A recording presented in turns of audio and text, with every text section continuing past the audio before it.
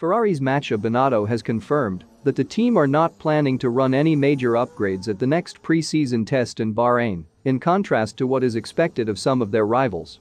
However, what is clear is that Ferrari will be running a mostly unchanged car when the next testing days take place on 10 to 12 March, whilst many other teams are expected to be bringing upgrades. Binoto says that Ferrari want to further optimize the performance of the F1-75 in Bahrain, with his belief being that there is more to come from the car. It will not be much different compared to what we've got. I think that the first step for us will be to optimize what we have.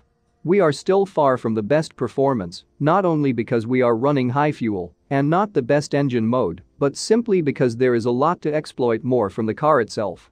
We are more focused on that one, extracting more pace, not only in terms of setup engineering, but as well in terms of driving style and the drivers themselves. So let's wait, let's see what the others will bring. Certainly as Ferrari we are always concerned on upgrades of our competitors. And I'm pretty sure they will be very strong by then. Ferrari's decision not bring upgrades to the next test has raised interest amongst some, with technical expert Sam Collins stating to Formula One. There's only one team that have told me that they're not going to be bringing big updates to Bahrain, and that's Ferrari, which in itself is quite interesting. So I think I would let people judge from that what they like, but, for me, it could be a really good day for the red teams.